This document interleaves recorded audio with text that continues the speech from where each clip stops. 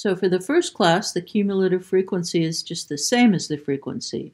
That's the number of birds he saw in the first mile. Then in the second mile, he saw 6 more birds, so 10 plus 6 is 16. Now in the third mile, he didn't see any birds at all, so we're still going to have 16.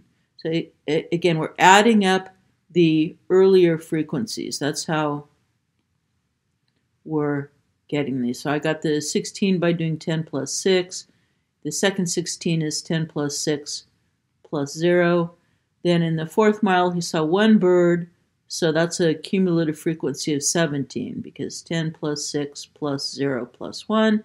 And last, in the fifth mile, he saw 7 birds, so that's a total of 24 birds that he saw.